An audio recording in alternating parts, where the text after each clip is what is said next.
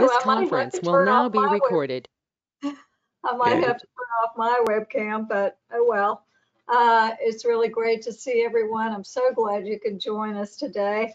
I'm Claudia Holland, Chief of the Bureau of Library Development and the Division of Library and Information Services. It's great to have you today. We're talking about going fine-free. Ooh, wow.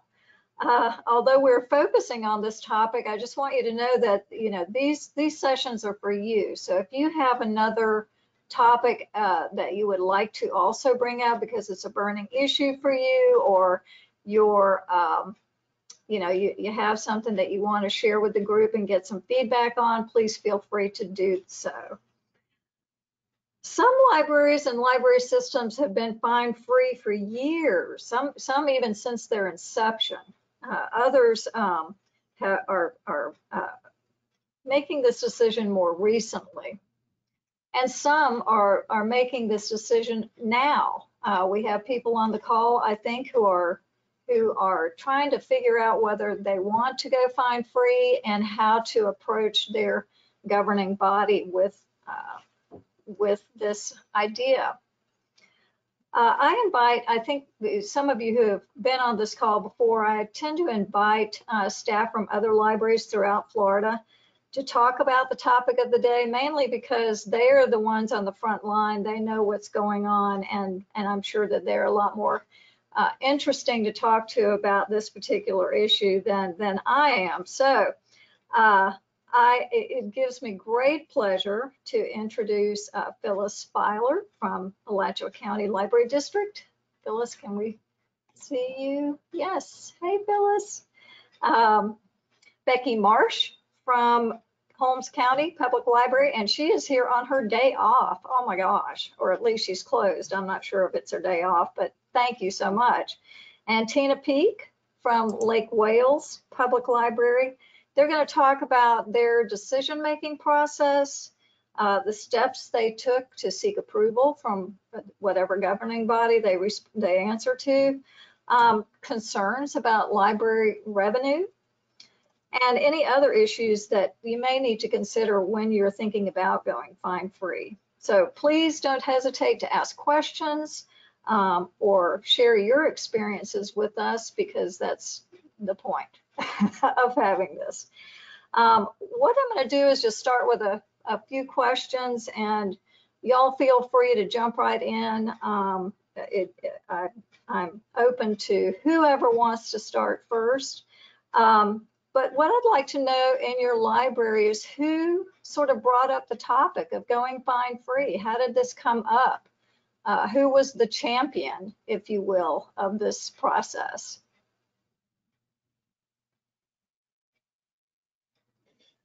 Becky, you want to tell us?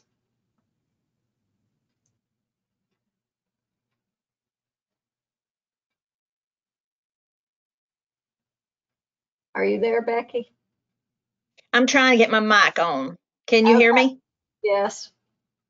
Okay, well, at least now I'm working. As for our library, when I started 8 years ago, we were not charging fines at that time. Uh-huh. So we have continued, as a director, I just continued not charging fines. Our area doesn't have a very good revenue, and so not charging fines seems to make it more feasible for a lot of the children and young kids to come in and be able to use the books without having difficulty with parents helping them return them on time. I see. Phyllis, what was your experience? Just trying to figure out how to unmute myself here. Well, we were being funded in an odd type of way, because there was a period of time that the city funded library services and the county funded our transit systems. And then they switched over where the county funded the library they funded the library through their general revenue. And that was becoming one of those things of how do we, what things can we cut? What things can we look at? So what we decided in about 1978 I've been with the library probably about a couple of years by then. And we were looking at we were becoming philosophical, I think, because we were looking at, do fines do what they're supposed to do?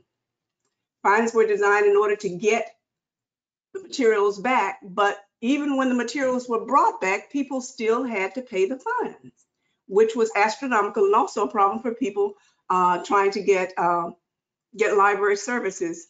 So we did a study, and we found the fact that we were handling about $13,000 in income from the fines, but it was costing us $21,000 in order to collect the fines. Oh my goodness. And so that did not seem to be too good. You're paying more to get for less. Plus, we were alienating the people. Uh-huh. Because for a child using the library, and you're 5 years old and you go to use the library and you return your books, but you can only return them when your parents took you to the library to do that. But even when you return them, that fine was still attached. Unless their parents could afford to pay the fine, the child couldn't get anything out of the library. And the only thing that child remembered was, that's a place that don't let you use their library. And we knew the fact that those were our future taxpayers who would help to fund the library. And then, of course, we had the other spectrum. We had the elderly, who a lot of them, because the books and, that was their way out. That was their entertainment and things. And what was happening to them was the fact that a lot of them were on fixed income. And of course, paying fines was something that they knew they needed to do in order to be able to use the library. That became a problem because a lot of people, and I tell people all the time, a lot of people made decisions that I felt, just my opinion, was not the right decision, because then they made a decision about whether to pay the fine or eat. And some of the elderly chose paying the fines rather than eating. And that was not a good thing, because those were the people who had paid the taxes and paid the funding that we got in order to operate our libraries. So you had two spectrums. You had your future taxpayers, and you had the taxpayers who had been paying and supporting your library. And so at that particular, and plus we were paying more to collect than we actually got. Sort of a no-brainer. Right. Might make a whole lot of sense. That, coupled with the fact that we realized the fact that because some people, when you had so much fines, you just didn't return the books. It was just cheaper for you in the long run just not to return them. And there were a lot of books we found the fact that we could not replace. So now you have alienation of your public. You had the fact that you were paying more than you were collecting. And then you are not going to be able to replace the items that people kept. So using all of those factors, it seemed cost effective for us not to charge fines. And so we stopped, it's been about 43 years now, because we stopped in 1978 of charging fines. Wow. You must have been a little girl when you started working for Alachua County. Thank you, sir. I was. I think you were. Thank you, Phyllis.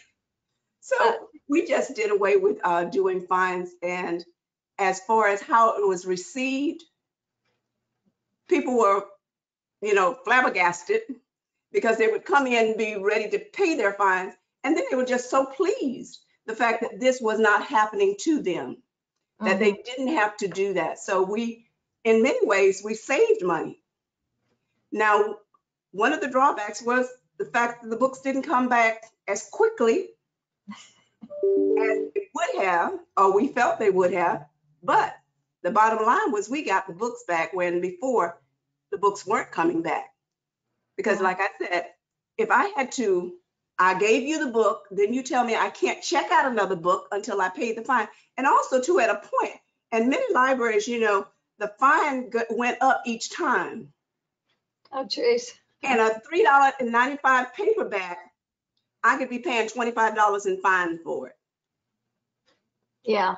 Yeah. And because it wasn't until many years later that a lot of libraries that still charge fines, what they realized they had to put a cap on them.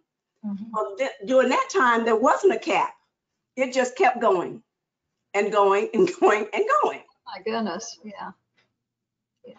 And so that's what we did in order to stop doing that.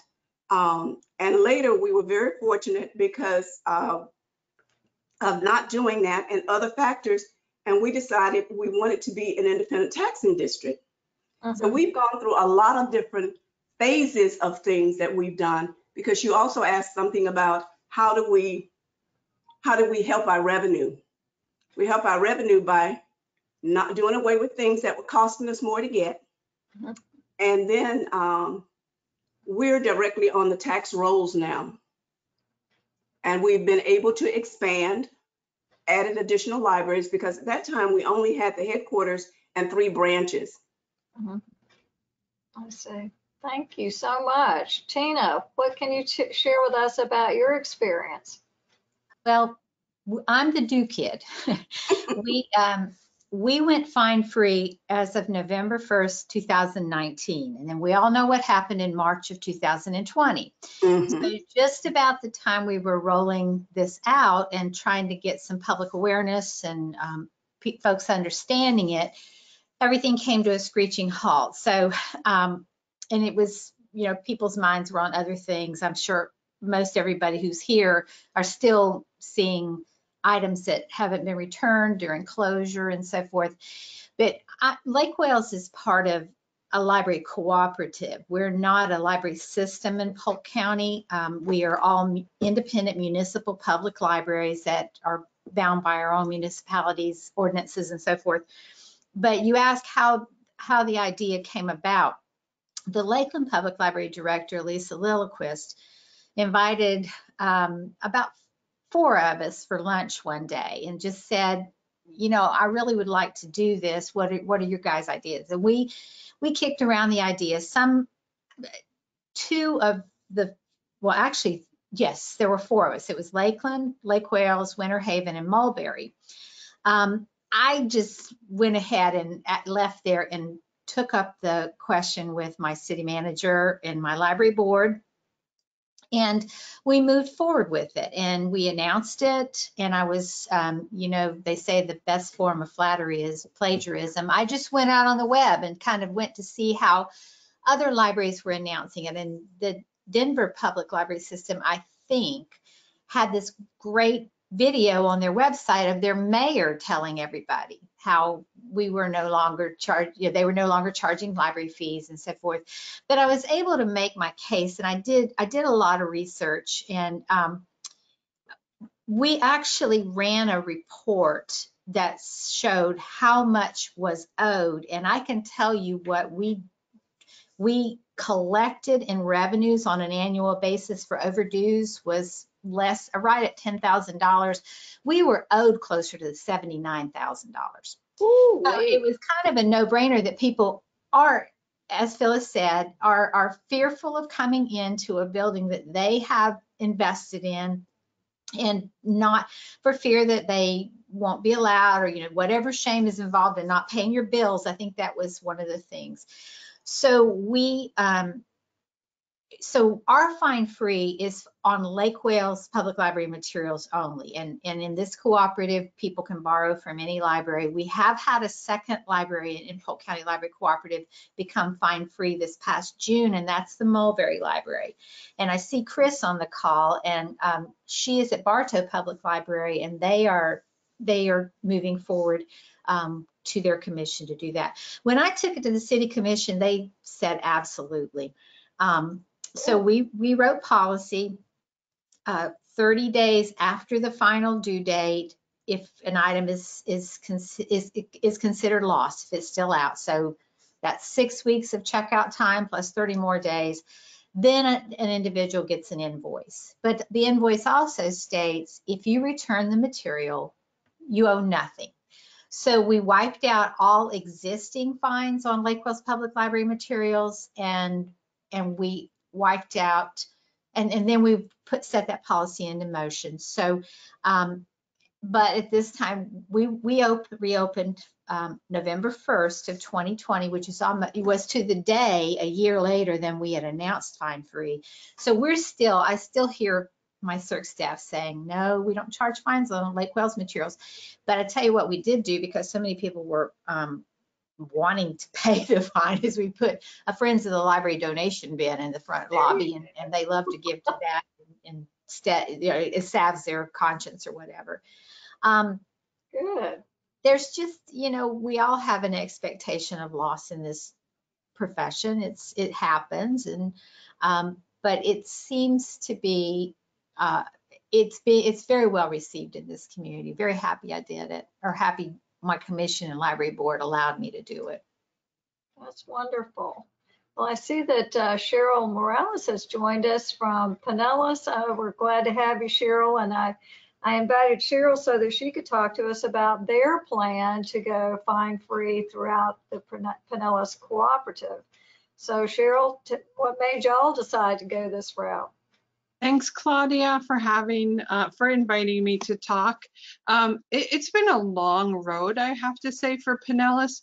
We are the other, besides Polk County, we're the other single county library cooperative in the state of Florida. So we have 14 municipal members, and 2 of the library directors are in the call right now, Susan Hurley and Jen Obermeyer. So please, Susan and Jen, if I say anything wrong or if you want to chime in, please do. I would be very happy for that.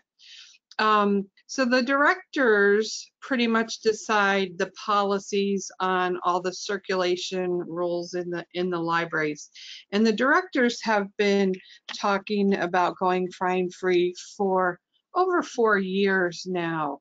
There's been a lot of research done, a lot of looking at trends from around the country and what's happening, and around our local area to see what's happening. When Hillsborough went fine free, Andrew Breitenberg went out and he did a FLA session on their experiences and published a paper on their experiences. Our neighboring counties have all gone fine free. Pasco County, Manatee County, and Citrus County has never had library fines, overdue fines. So we're looking at the country, we're looking at our immediate Tampa Bay area, and everyone pretty much decided that this was the way to go. One of our libraries decided they wanted to go fine free way before the library directors made the final decision to do so. But because we're on a shared ILS, they had to do it manually. So that was the Gulfport Public Library. They waived all their overdue fines manually. But as of October 1st, all the overdue fines will be turned off.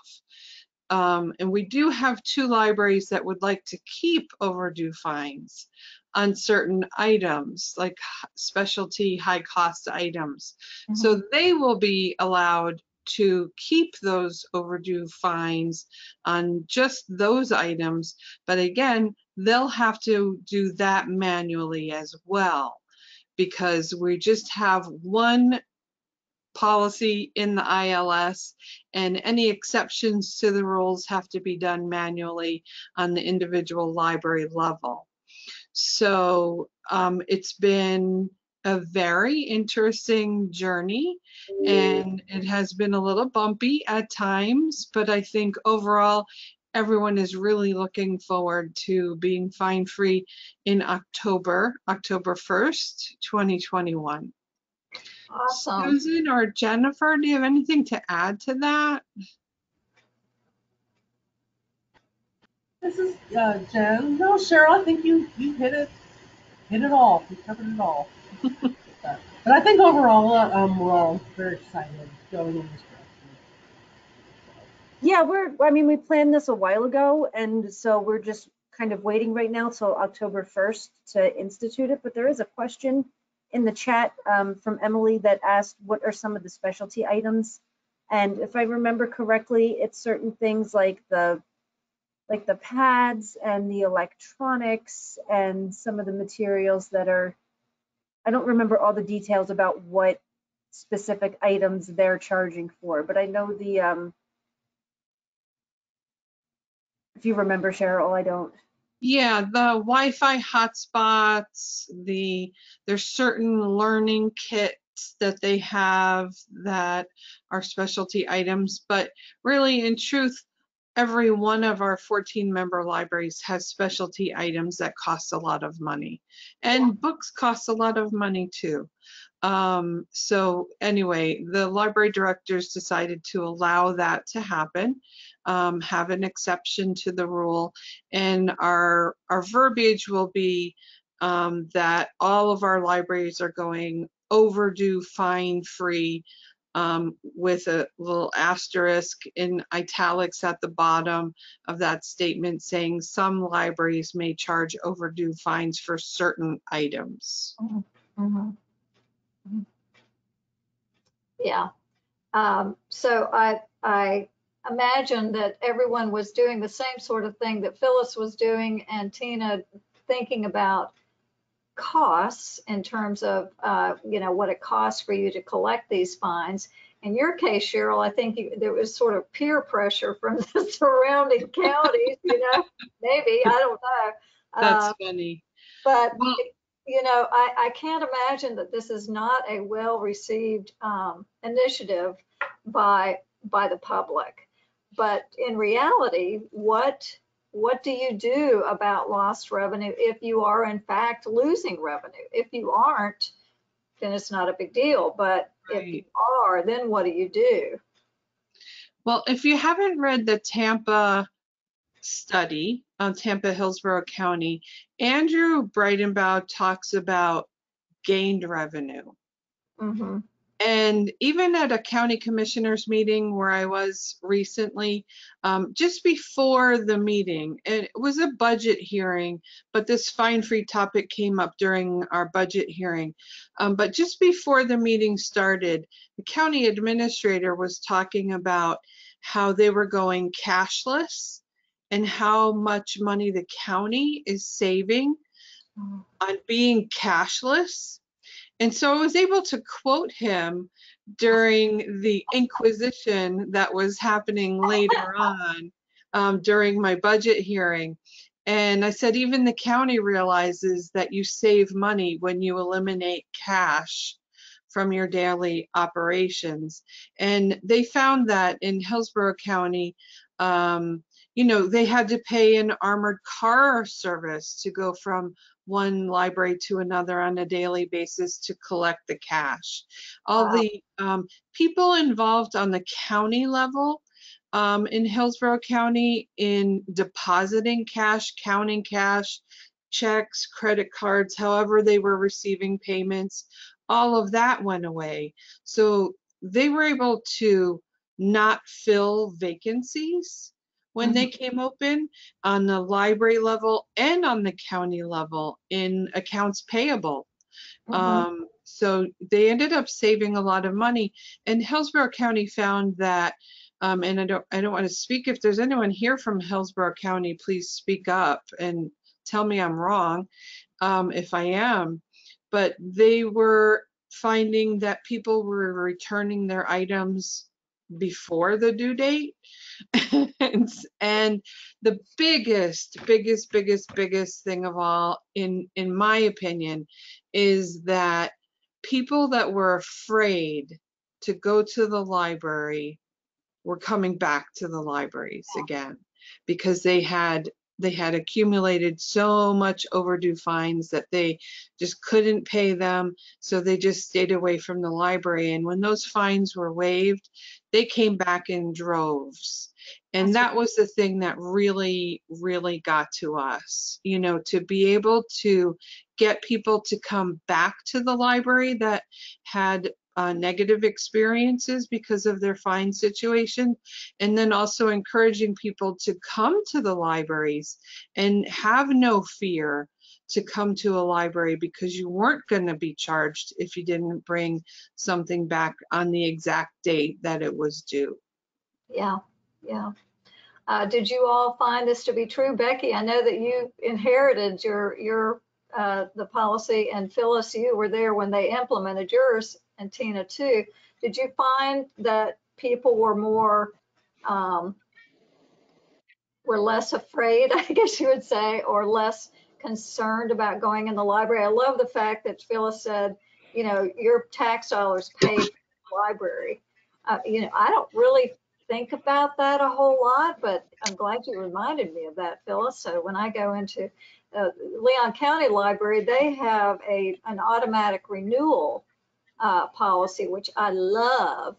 But you know, that's done online, and so if you don't have that digital sort of capability, if the digital divide may cause you to not realize that your book is going to be renewed. I don't know, but I love that feature, and so.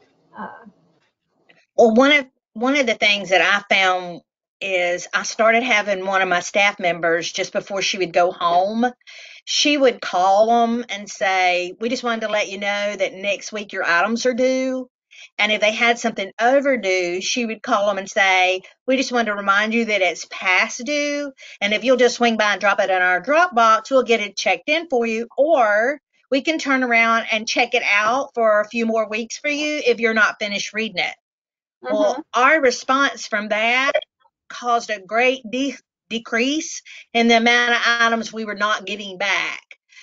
Because she started that, we had some items that were due back in October, like 3 and 4 months ago, that started getting returned. They were getting returned in our drop box, but they were getting returned. And for us, we just don't have a big problem with individuals not returning books. Most of what I found are children or YA books that wind up being not returned on time. And when we call them and let them know, then the parents are usually, "Oh, I forgot all about that." And within a couple of weeks, we get them. Yeah. So we have a few that's just regular. I'm going to be late. It don't matter what. But they're really good because we don't charge a fine that they return the books or the items. And luckily, if they have one that comes back that the child is damaged, they're willing to go ahead and pay for it because they want to bring that child to get more items. So with us, it's been a blessing not to have the fines because we do keep a bigger response of patrons coming in. For us.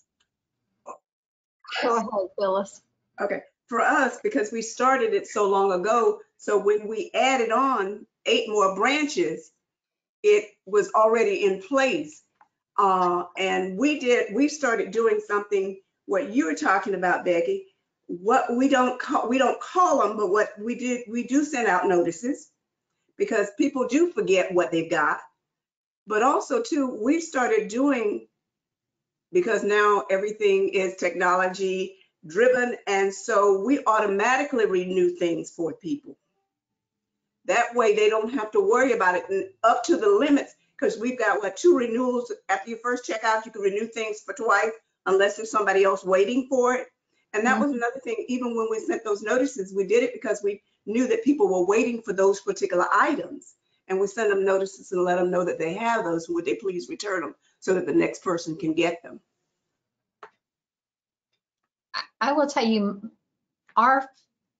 we're lucky in that fees and so forth do not go into general revenue don't go into the general revenue fund. We have our own line revenues for certain things, and it includes what we call fees now.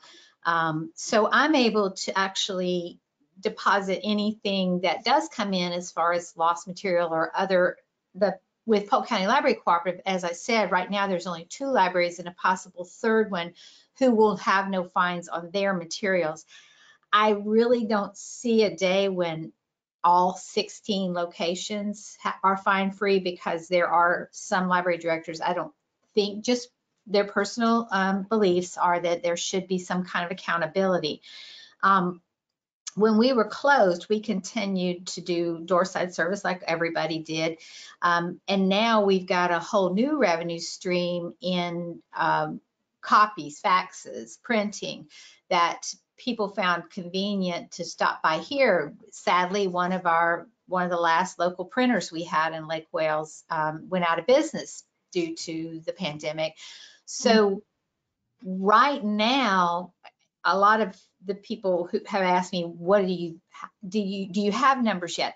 I don't even think numbers would be valid after 9 months of closure after the fine free went into effect. But right now, I'm ahead of where I was any year in the past. So it's not, obviously people are coming in, they're using services, and they're paying fees when they're applicable. So we're doing better revenue wise, even without the fines accruing. So I keep saying we'll look at it in October 1 and see how we did for a year, because 2020 was not the year to gauge the success or failure of this. I see. Interesting. If you have questions for these folks, please speak up.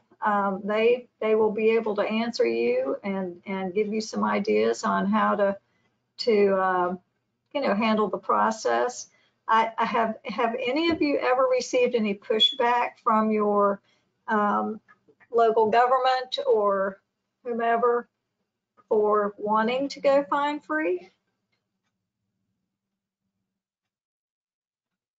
My library board is appointed by the commission, and they are a policy-making board. And there was at least one and possibly two who really believed in the accountability that money provided to people. And I did a lot of research. In fact, if anybody would like me to send you, I've got a whole file folder on my desktop of fine-free information from around the county, including Andrew's information was a huge help to me.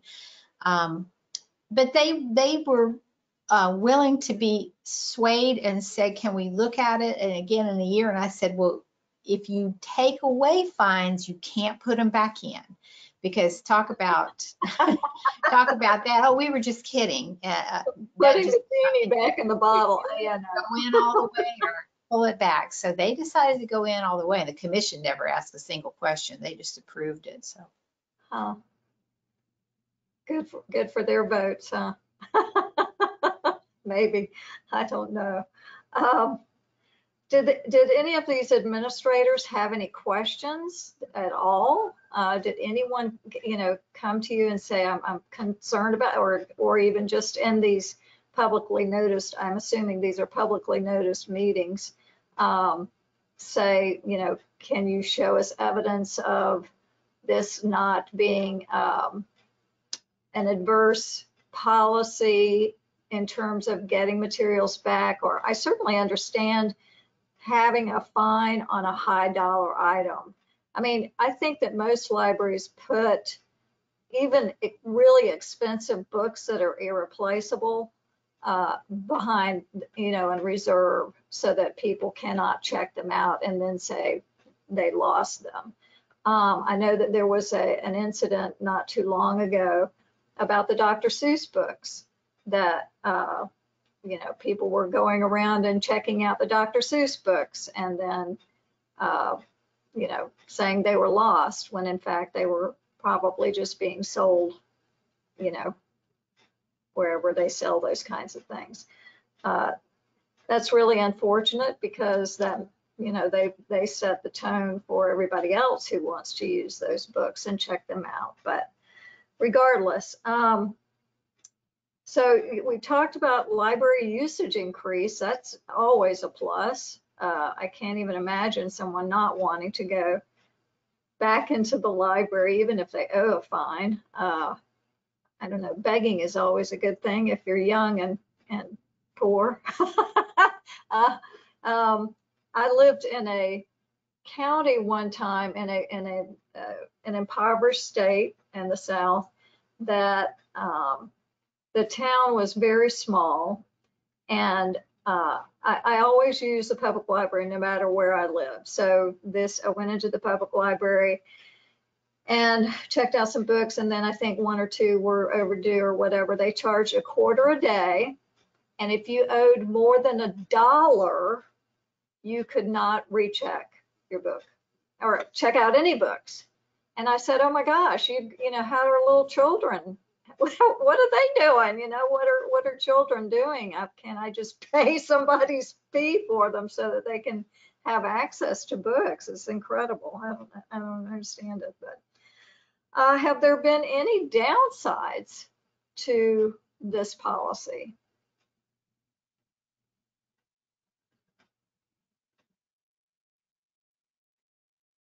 I can't think of any. Other than sometimes in my situation, there is confusion over when somebody brings back 5 items, 3 of which are Lake Wales and 2 of which are another Polk County Library Cooperatives. And we say, well, you don't owe anything over here, but you owe $2 here. Mm-hmm. Because we can't not collect other libraries' fines if they want to keep them in place as, but with Transview, we don't trade off each other's fines. If somebody pays a fine here, then we keep the money. If somebody nobody charges for our books anyplace else or movies. So, but most people are pleasantly surprised. So you don't have to return that money to your. No, we just, again, Cheryl said something about going cashless. We have 5-day-a-week delivery between 16 locations, and to ask those gentlemen to transport cash across the county, we just said we'll do it on the honor system, and that's it. And we also give them the option of, you know, here's the library's address if you'd like to send them a check or whatever. So. Mm-hmm. Mm-hmm. It wasn't a problem for us, but to some of the surrounding areas, it was concerned the fact that they'd say things like, you know, people like to go on over to your library because they quickly tell us that you all don't charge fines, and they want us to not charge fines. And that just, but then of course they also tell us that personally they do come over to our library themselves to check out books because we don't charge fines. But that was just, that was the only thing. It wasn't so much a problem for us as, you know, there was just concern about others that, you know, we are able to do something that they can't do.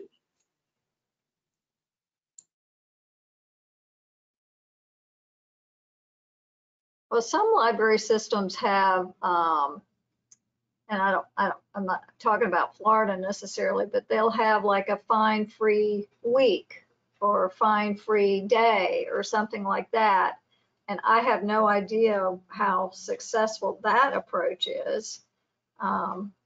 Whether people just hang on to their books until that fine-free day or week or whatever comes up. But even academic, I can tell you they do. We ran here from November 1st to December 31st every year. We did food for fines, and we pretty much 2 times a week had to call the charity the food was going to come pick up the big, huge barrels to pick them up, because people will ask, when is fine free week? You know, when is food for fines? So yeah, we allowed them to pay for existing fines with food too, but we just now stick those barrels out and ask people to donate to them during the holidays anyway. Mm-hmm. Mm-hmm. Do others who don't have fine free right now, do you do things like that?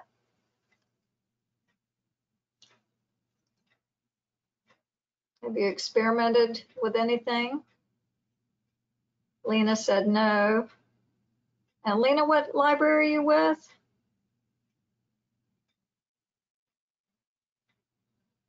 Oh, South Florida. Okay, South Florida State College.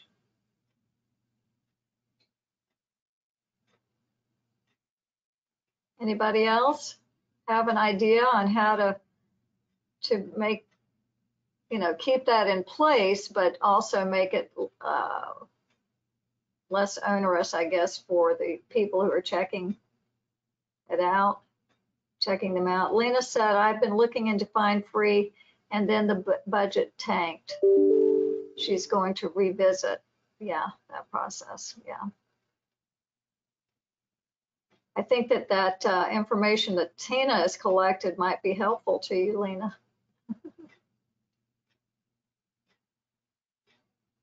I went by a bank this week and I knew the person that was waiting on me, and she very sheepishly handed me a children's book across the counter. And she said, I've been waiting for you to come in. My daughter cleaned her room out. And I had this brilliant idea, and I came back and told my youth services staff, I said, next summer, we're going to do a clean your room up week. And if you find library materials, you'll be entered into a drawing for an Amazon card. So That's a maybe cute idea. encourage the kids to clean their room out and they can find their lost materials. I wish I'd had that when my son was little.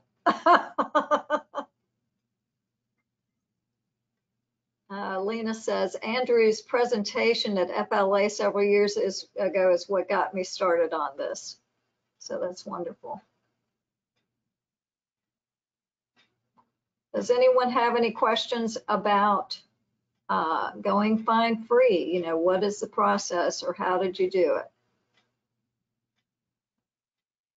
This sort of leads into another conversation too about library revenue. Phyllis, I think you're lucky in that you are in a special tax district. Most of us are not in that position. And there are other things. I mean, I can remember at FLA a couple of years ago, the presentation on passports and how that was a very, I don't want to say lucrative, but a way to generate revenue for that particular library. And I'm sorry, I don't remember which library it was. But if revenue is of concern, what kinds of things are you doing if you feel like that is an important component for your library's budget, especially now?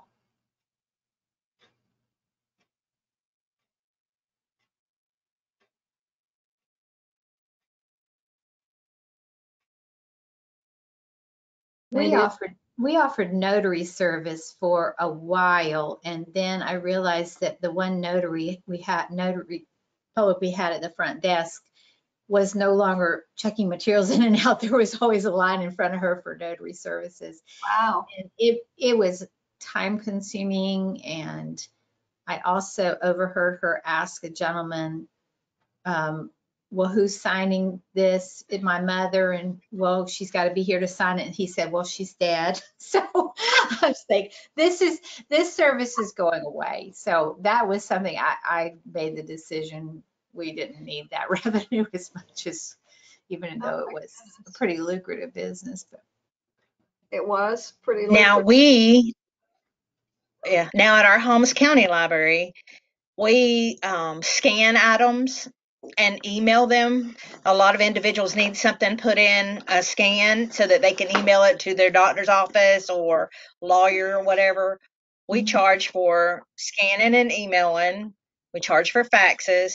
We offer a notary service. We've been offering notary service for 8 years, but we offer it for free with the option of giving a donation to the library. But that's just because I've been a notary since '87. And so I do that. It's something that I had that I just offered to the library for free since I was employed there.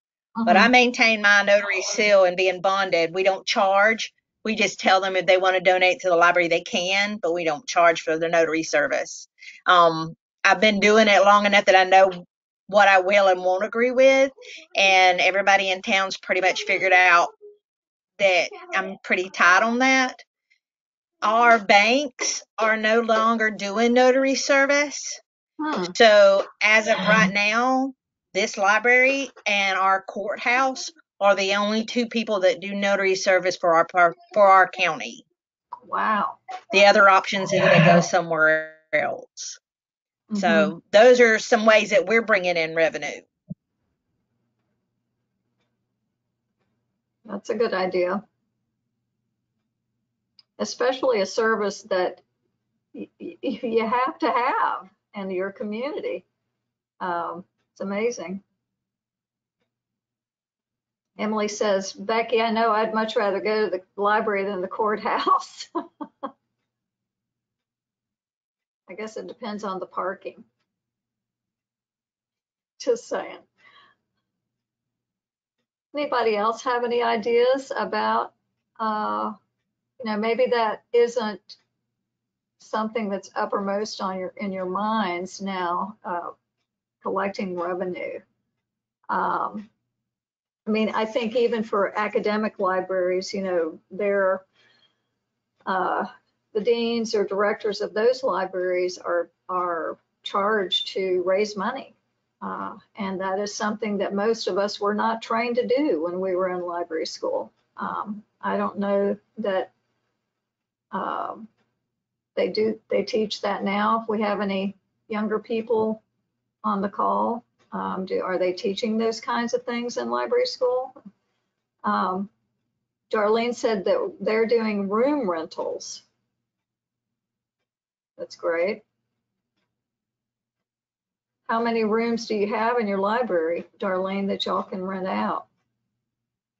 We have a community, so we have 6 branches in our system, and each branch has a community room and like a smaller, like half the size of a community room. And our largest community room has a capacity of 250 seats with a stage. That's big. So we'll get like dance studios and, obviously non-library events will take place, and they rent the room out. So your policy generally says, this is use is free, whereas this use is not free. So nonprofits get a discount, and then if they're not a nonprofit, they pay the full price. Mm-hmm. Interesting. Anybody else? Could I ask something, Claudia? Darlene, about how much is the cost that you charge them? Or It depends on the room size, but it's anywhere from $25 to $100 an hour. Okay.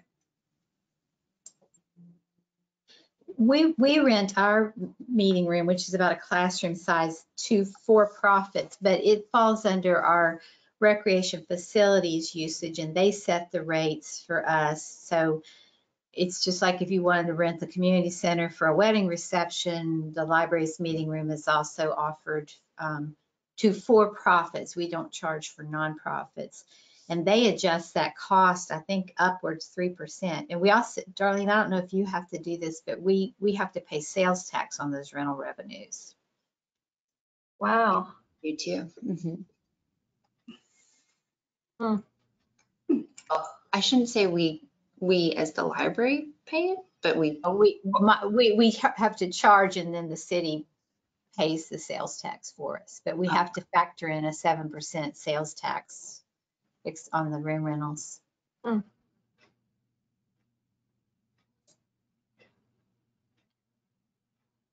Does anyone have anything else you'd like to share about revenue or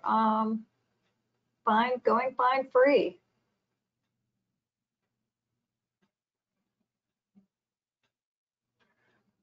Well, I'm going to give you how many minutes back? 9 minutes back in your day. I want to thank everyone for coming and joining us, and particularly Tina, Cheryl, Becky, and Phyllis, and let's see, I think it was Susan and Jen who also came in. Thank you so much. If you have any questions for these folks, I'm sure they'd be happy to give you any support, guidance that they can provide to you. Whatever we can do to help you too. The BLD is happy to support you in any way we can. If it's just gathering information or pointing you to the right person, we'll do our best.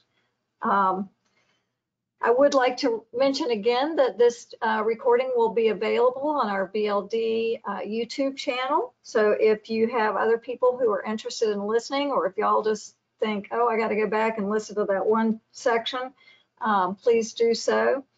I wanted to also let people know that we're going to be starting a registration process for the DLIS discussions for various reasons. That will start in August. That doesn't mean that you have to register ahead of time. You can just join us when we go live.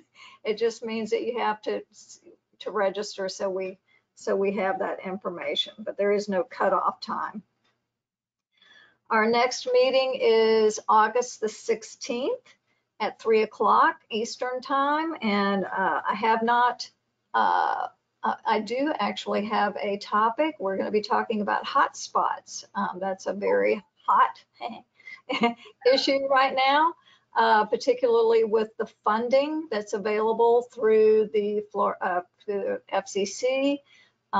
Emily Hart will be with us to help field any questions you might have, but we're also going to be talking with people who are, have been purchasing hotspots and other mechanisms for supporting their community's need for connection, particularly as they've been, doing education classes and so on remotely. And I'm sure that's going to change some this fall, but there's still going to be a lot of people who are at home or who just live in an area where there's not much bandwidth.